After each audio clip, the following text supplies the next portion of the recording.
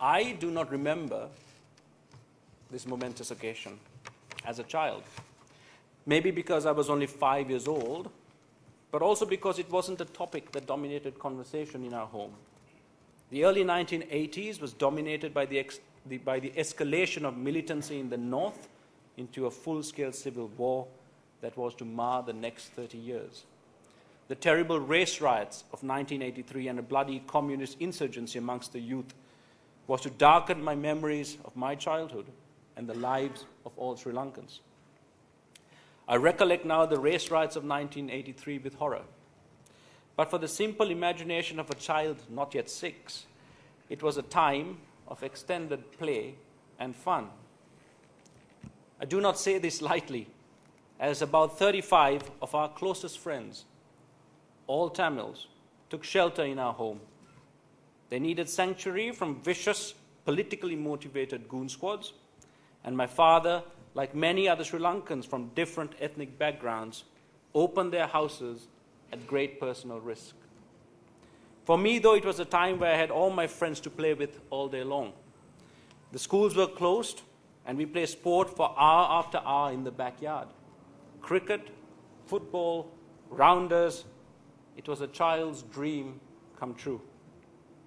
I remember getting annoyed when a game would be rudely interrupted by my parents, and we'd all be ushered inside, hidden upstairs with our friends, and ordered to be silent as the goon squads started searching homes in our neighborhood.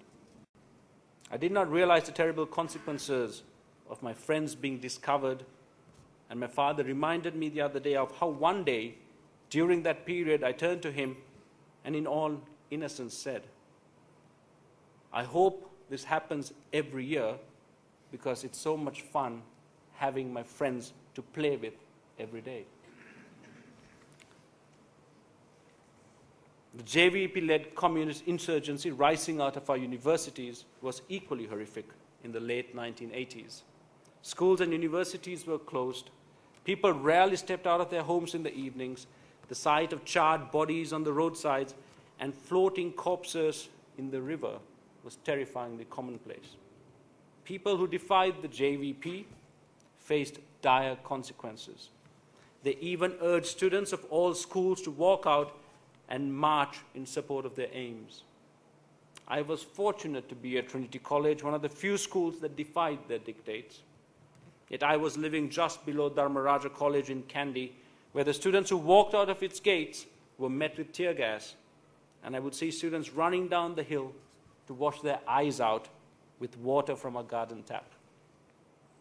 My first cricket coach, Mr. D.H. De Silva, a wonderful human being who coached tennis and cricket to students free of charge, was shot on the tennis court by insurgents.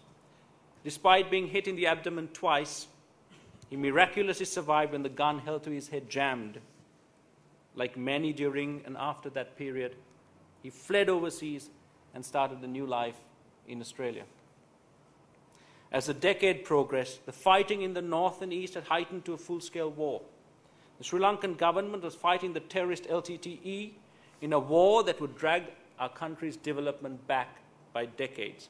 This war affected the whole of our land in different ways. Families, usually from the lower economic classes, sacrificed their young women and men by the thousands in the service of Sri Lanka's military. Even Colombo, a commercial capital that seemed far removed from the war's front line, was under siege by terrorists using powerful vehicle and suicide bombs. Bombs in public places targeting both civilians and political targets became an accepted risk of daily life in Sri Lanka. Parents traveling to work by bus would split up and travel separately so that if one of them died, the other will return home to tend to the family. Each and every Sri Lankan was touched by the brutality of that conflict. People were disillusioned with politics and power and war. They were fearful of an uncertain future. The cycle of violence seemed unending.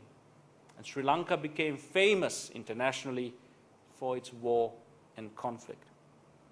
It was a bleak time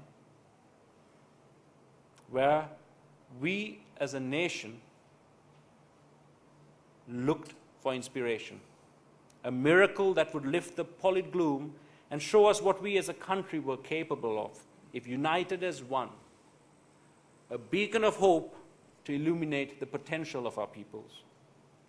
That inspiration was to come in 1996.